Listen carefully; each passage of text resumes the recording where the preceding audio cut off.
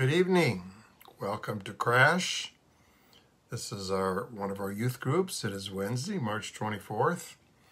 For those of you that might just be joining us tonight, new, we haven't met now for over a year because of the pandemic. We're looking forward to coming together again, and hopefully it's soon, if not sooner. So I thank those of you that continue to watch these videos.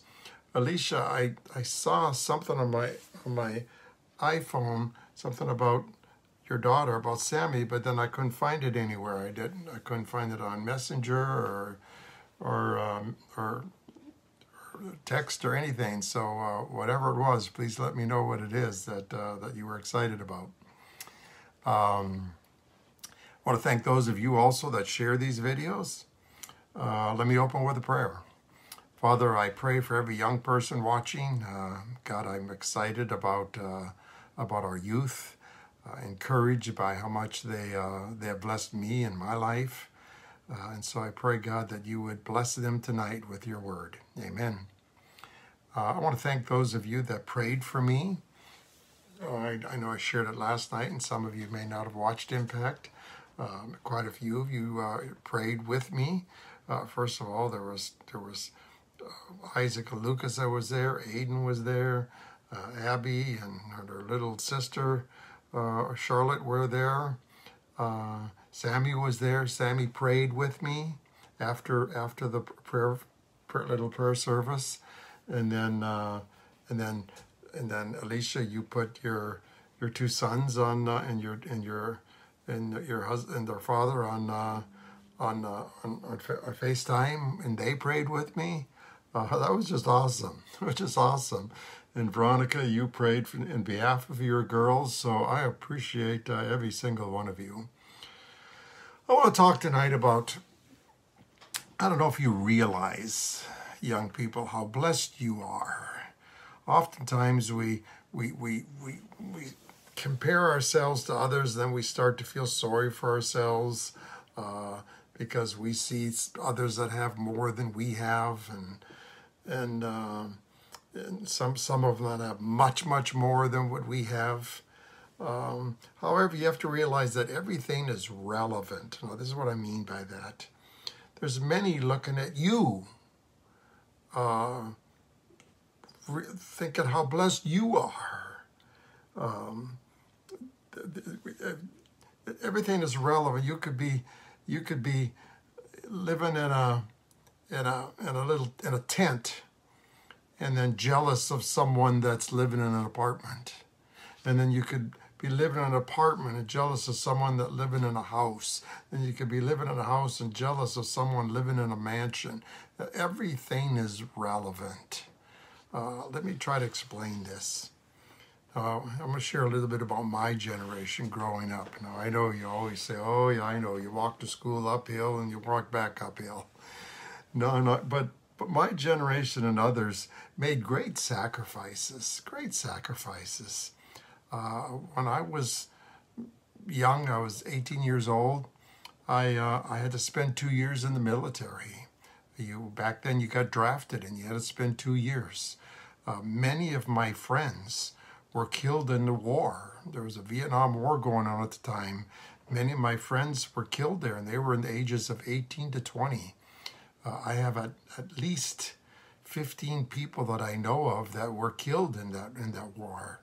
When I was in basic training, I remember this young man because he had the last name Presley, and I was an Elvis Presley fan. Good-looking young man.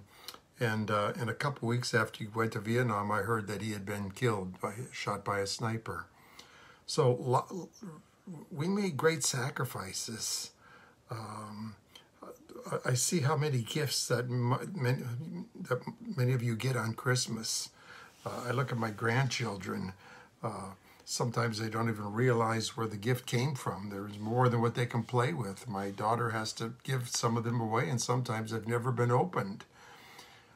When I was young, we used to get one gift on Christmas, and that was it, one.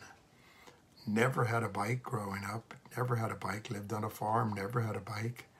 I honestly cannot remember ever getting anything on Easter.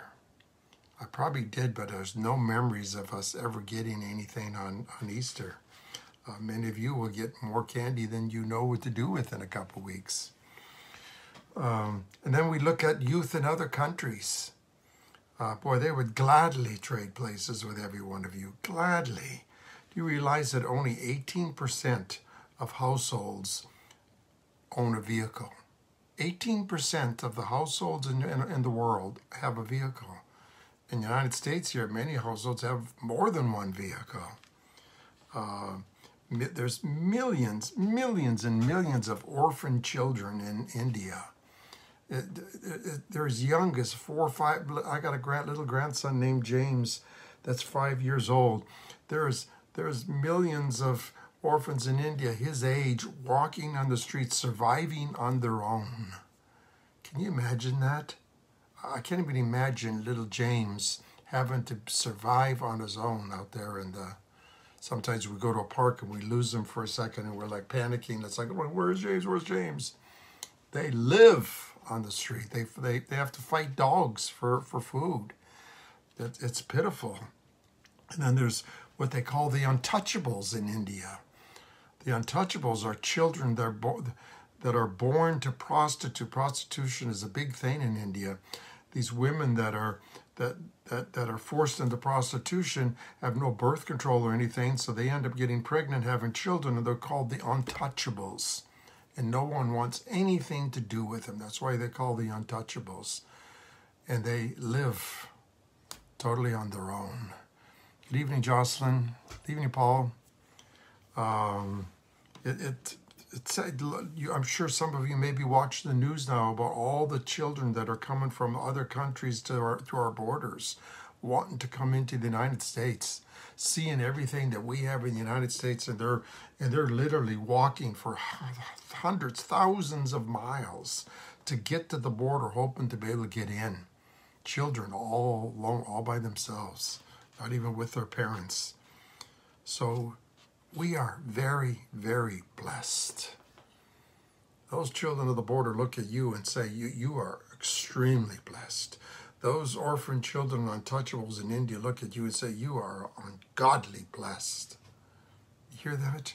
You're blessed. You're blessed. Wow. We are so privileged, and yet many times we are so ungrateful. Let's hear what God has to say. First of all, he gave us the greatest gift ever. God gave you the greatest gift you will ever receive, and that's the gift of eternal life. You're going to spend eternity in heaven with God. God gave you that gift. And then in Ephesians 5:20, it tells us this. It says this. It says, always give thanks to God the Father for everything in the name of our Lord Jesus Christ. Always give thanks to God. That's one of the reasons. Good evening, Jolene. Guys, I see you watching these videos. We can't wait to start up again. I want to get you and your sister and Joseph and Mason back to the group again. Can't wait to have you guys with us again. Thank you for watching. We need to give thank God every time we eat. Every time we eat, we need to say a grace. A grace is merely giving thanks for the food that you're going to eat. We need to be given thanks for everything that we have. In 1 Timothy 6:6-8, God tells us this.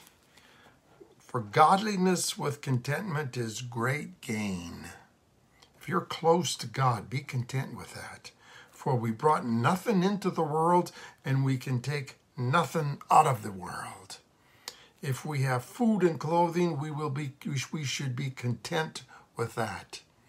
If you have enough to eat and clothes to wear, God says you should be content with that. Remember how many people that don't have that, how many children your age, how many youth your age that don't have that. They don't have that, everything that you have. And then in James 1:17, God tells us this. He says this, every good and perfect gift is from above, coming down from the Father of heavenly lights, who does not change like sifting shadows. all the good gifts you have as a result of God blessing your life. You have been blessed. You are blessed. You will continue to be blessed because you live in the great United States of America. We are extremely blessed. Sure, some more than others, granted. Some of you have friends that have much more than you have. But remember what I said, everything is relevant. There's a lot of youth your age in the world that look at you would trade places with you in a heartbeat. In a heartbeat they would trade places with you because you have so much more than what they have. One of the things we have that we take for granted is freedom. We have freedom. You have total freedom here in the United States. We have freedom of religion. You have the freedom to watch this video tonight. You have the video when we meet to go into church. There's many countries out there, many countries out there that do not have that freedom. In Iran and Afghanistan, they don't have the freedom to just go to church. They have to meet secretly because they are persecuted. They are persecuted for their faith. If you live in those countries and you are Muslim or Hindu and you leave that religion to turn to Christianity, you are either separated from your family, they have nothing to do with you, or you're persecuted, or you're even killed. We don't have to worry about any of that here in the United States. Young people, you are blessed. You need to thank God. Every time you get something, every time you get a new pair of shoes, thank God. Every time you get some new clothes, thank God. Every time you get a meal, thank God. Amen? Hey, thanks for watching. God bless you. We're getting close to being able to meet again. So some of you are old enough to be watching the devotions. We have them every morning at 8 o'clock. Tomorrow night also is our Bible study. So thank you, young people, for watching. God bless you all. Have a great night. And if you're willing, share this video. See you later.